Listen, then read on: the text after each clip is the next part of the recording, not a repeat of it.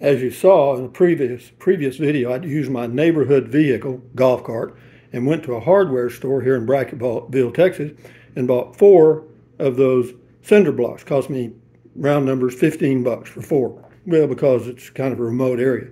Is that a good, stable platform for a bed? Yeah, it's a solid core door. And yeah, so that's going to be my temporary bed till it could be permanent.